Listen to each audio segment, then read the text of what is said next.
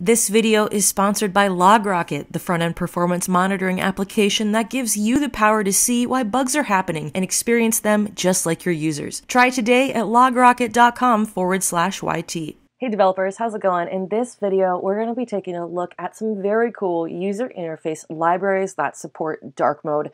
Whether you are working on a vanilla JS project, whether you're working on a React project, maybe you're even doing some cross-platform mobile development, there's something here for just about every front-end developer. Some of these are a little more labor-intensive than others. Another one I'm going to be showing you right off the bat is just plug and play. It is dead simple to implement. So we're going to start off with that one.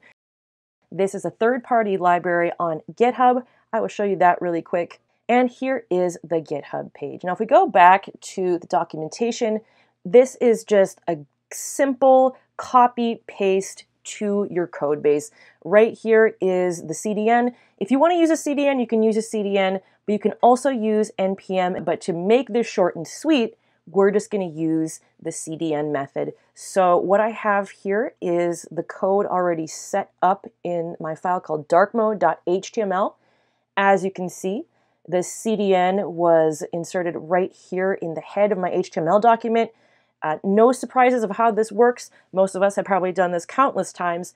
So just paste that there. The only other thing you need to do to make this work is to add this script that invokes the widget. Now, if we go and check our file, this is light mode. And then if we want it dark, we'll just go down here to this widget. And at the click of a button, it turns to dark. This is a very simple example. But you get the picture of just how succinct that syntax, that implementation is, dead simple. And I wanted to start off with that one just because it is so easy to use. Hey, do you hate wasting time recreating bugs in your apps? If so, click on any of the links in the top right of this video to get a free trial of LogRocket. LogRocket is a front-end application monitoring solution that helps you debug issues faster, identify performance problems, and create better user experiences. Enjoy the rest of the video. Now, my other file here is a Bootstrap theme. I've also implemented dark mode in this file. And let's just go down here and I'll show you what this looks like. This dark mode, pretty simple to comprehend, right? Okay, it goes light to dark. But once we start adding dark mode to something with a lot of photos, a lot of gradients, a lot of graphics, the design and the interface becomes a little dubious. As you can see, the widget doesn't even start showing up until I get down to this darker panel right here. Kind of tricky thing when you're using larger photos, when you're using SVGs and all these colorful things, these colorful components, it's not always the best decision. So this is not a very good use case, and that's something to really keep in mind when you're thinking about implementing a UI library that has dark mode or any sort of framework that features a dark mode option. It doesn't always look great, and this really applies to sites that have big photos, big gradients, these in-your-face SVGs and so on, or a really complicated color scheme where there aren't a lot of light colors. It just doesn't make sense. Much more manageable, much more making sense is this kind of example where the default is a lot of light colors. Then that user can easily go dark mode. Before we go to the next example, I do want to backtrack and just illustrate how easy it is to toggle the most basic of dark modes. You can do this with a little bit of JavaScript and CSS by yourself.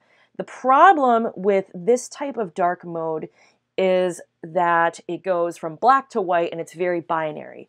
Now, when we start working with frameworks and these advanced libraries that act as frameworks like React, we need a little more nuance than just turning white things to black things. And that's where something like theming comes in and these different principles. Material Design has a really good documentation page on dark mode. How this documentation explains the reasons behind the dark theme and some of the considerations that you need to be thinking about when implementing dark theme. It takes the extra mile, the extra few miles when compared to something like this when you're just toggling from dark to light. So I guess what I'm trying to say is there are very simple implementations, and then there are more advanced implementations. And that's going to come down to not only the library that you're using, but also the framework that you're using. Now, Darkmode.js is great for vanilla JavaScript projects, but what if you're working with something like React? Well, you have a couple of options. Let's take a look at them right now. The first one we're going to take a look at, we're going to scooch on over to the code sandbox example here with Material UI. Now, Material UI is based on Material Design, and Material UI is for use with React. And by using Material UI's palette, you can not only modify the color of the components to suit your brand, you can also whip up some very neat looking dark mode options. Now on the face of it, this looks a little more complicated than Darkmode.js, but honestly, it's just a few lines of code that are making the dark mode happen here. So this is based on Material UI's palette option. And if we go down here in the documentation, they have a whole section for dark mode. Light is the default, but you can make the theme dark just by setting the type to dark. And as you can see right here, this is where that happens. And if I go back here just to illustrate light mode, it changes to light. And if we go to our CSS file, you may be surprised to see there's nothing here. So that really saves us a lot of time when we're trying to implement dark mode, that we only really need to concern ourselves with the palette and using Material UI's themes that already exist for us. Such a great option if you're using Material UI. If you're not using Material UI and you're working on React, you still have some more options. Another one available to you is using emotions theming. Now this emotion is another CSS and JS library. I want to show you the difference here. We do have in this app.js file a lot of CSS going on, but as far as toggling, let me illustrate this. There's light mode, there's dark mode. This option of using emotion to create dark mode does create a little more work for the developer, because as we can see in the index file, we are defining our own themes here. For example, in our theme light variable, we created something with a light background and colors for buttons and such that complement that. And then for our dark theme, we have a dark background. So we are using a little more of our coding skills with this, but this may be a solution, again, if you're not using Material UI, you're not using some of these more heavy-handed libraries or framework. Hey, it's me again. Do you hate wasting time recreating bugs in your apps? If so, click on any of the links in the top right of this video to get a free trial of LogRocket. LogRocket is a front-end application monitoring solution that helps you debug issues faster, identify performance problems, and create better user experiences. Enjoy the rest of the video. There's also another interesting option down here I want to call your attention to. It's called Prefers Color Scheme. Now this is a CSS media query to check if the user has a preferred color scheme. And if it's dark, the user will see that app or see that page as dark mode. But if it's light, if the user has set their preference to light, they will see it as default light and then have the option to change it to dark mode. Finally, this one is for my cross-platform mobile developers using Ionic.